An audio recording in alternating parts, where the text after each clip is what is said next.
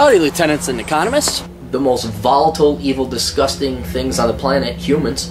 If you have a video request, you can always go to assholeconsulting.com. Yeah, I am gonna charge you, kids. And that is the importance of not fucking up. You are such an asshole!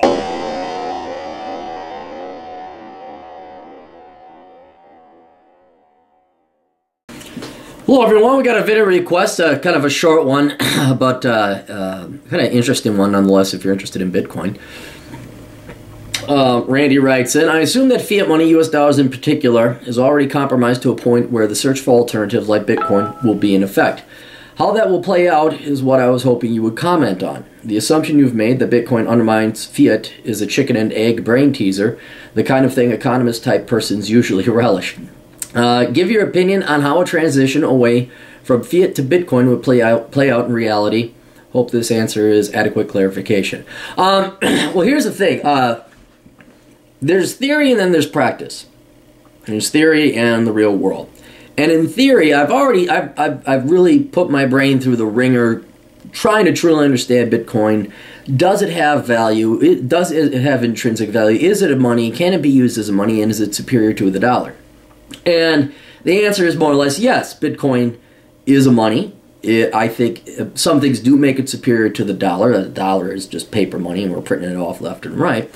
However, just because on a fundamental theoretical economic level, or factually even, Bitcoin may be a superior currency, it doesn't matter what me and you and other people who study this kind of stuff think.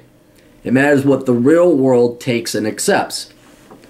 And so whereas, yes, we could have the world's greatest currency. It could, what was it, Beta versus VHS, or Betamax. I guess Betamax was superior by every other technical form and function, but we went with VHS because it had universal acceptance. So it is going to ultimately be up to the people to accept a cryptocurrency. Now, how would that transition lay out? Well, I don't think it would be overnight or immediate, and it would require adaptation by more and more people, and the question is, how quickly would it be adapted? And some people obviously already adapted. I have Bitcoin. I invest in it. But there's some hurdles, both inherent with Bitcoin and with society, that's going to make that transition, I think, long and drawn out, and you're not going to see everyone rushing to Bitcoin. So I don't think Bitcoin will replace fiat currencies for several reasons, but undermining a dollar or any other kind of fiat currency, it's got an uphill long battle to do so. And here just a couple of reasons why.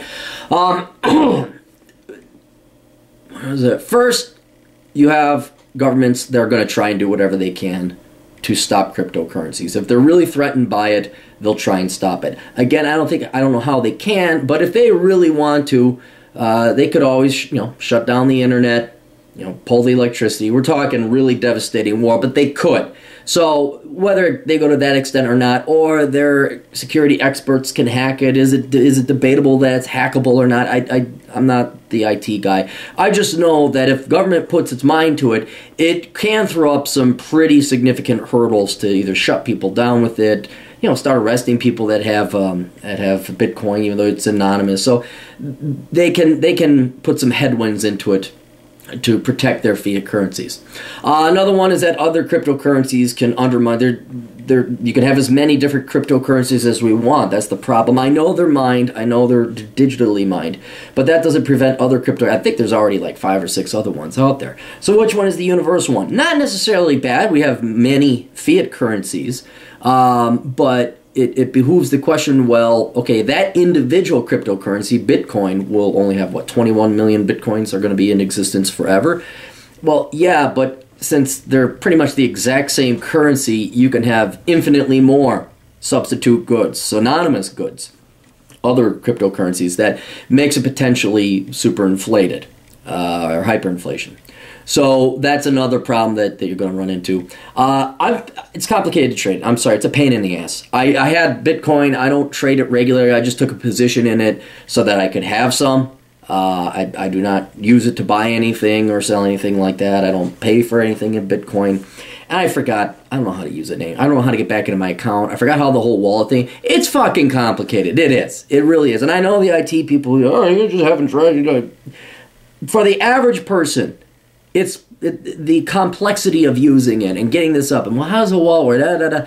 That's such a lesson, such training you have to go through that people are going to say, fuck it, here's $1. You know, here's some yuan. Here's a yen. I got this right here. You know, and so that learning curve is going to deter a lot of people and prevent it from being widely accepted. And then, frankly, people are dumber than shit. People don't. The percentage of people that talk about Bitcoin, this isn't to say if you don't know what Bitcoin is, you don't talk about Bitcoin, that somehow you're an idiot. But you gotta, you realize you asking a question about Bitcoin, your IQ is probably in the 3 digits and then some extra change on top of it. The vast majority of people don't care about Bitcoin. The vast majority of people are more concerned about Kim Kardashian's ass and whatever stupidity is going on in the gossip world that I'm unaware of. So asking these people to adapt cryptocurrency would be like you and me asking to research and study up on the Kardashians and write a book report about it. And we would be like, no way. So just because you're surrounded by people of equivalent intelligence, you have very interesting conversation, question like that, you got to realize 95% of the people are not there. And the 95% of the people are doing their whatever it is that 95% of the idiots in the world do.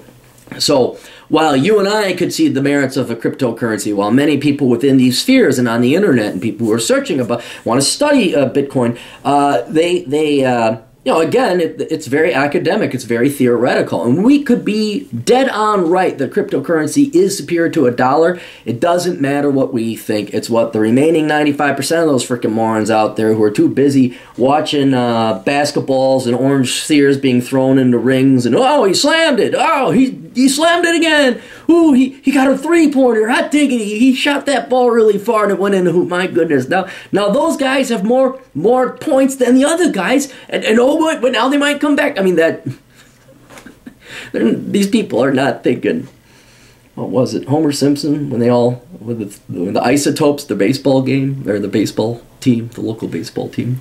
That's right, man, Topes all the way, man, we did it, man, Topes couldn't do it without us. So is that. So, until those hurdles are resolved or problems solved, I just see people defaulting to another fiat currency if the dollar were to collapse, one that would be more stable, perhaps backed up with industrial production like China or India or someplace that actually has assets that produce physical things. Or you have like a commodity-backed security, something backed by oil or gold, something that's a reserved currency, like, hey, you go into this central bank and we'll silver certificates, gold certificates. So they'll go with that simply because that financial system is already in place. Most people are lazy, and they're also familiar with it. They don't have to go and relearn cryptocurrency. Then we don't have to go learn about Kim Kardashian. Now, how it would actually take place, if it would be a slow, lethargic, glacial movement, where slowly but surely more and more people would have Bitcoin. And then soon it would be kind of like, well, yeah, everyone's got Bitcoin. And then all says, well, I'm more convenient to pay it with Bitcoin. I know, like, PayPal's a perfect example.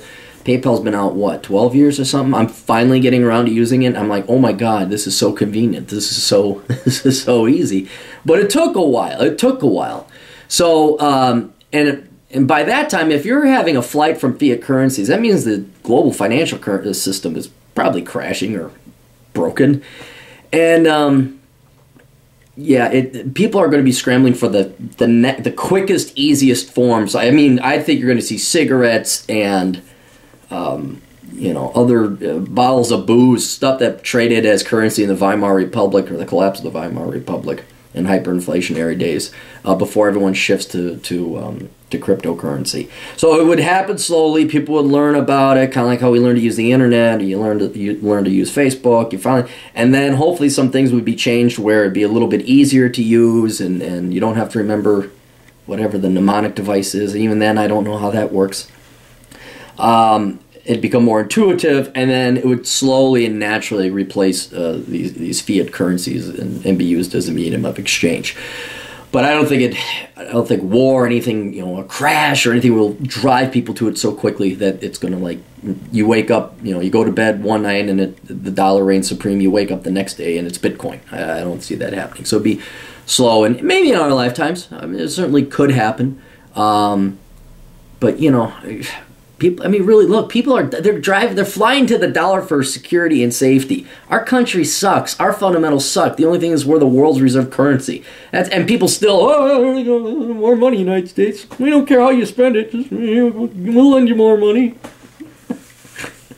So, anyway, I know it maybe wasn't, I know you maybe wanted, cryptocurrency will usurp the dollar tomorrow. I wish it would be like that. That'd be interesting, but I don't think it'll happen that way. Anyway, send your questions and concerns or comments, or go to assholeconsulting.com, and I will give you my 2 Bitcoins. No, actually not 2 Bitcoins, that's pricey. I'll give you my fraction of Bitcoins. Toodles.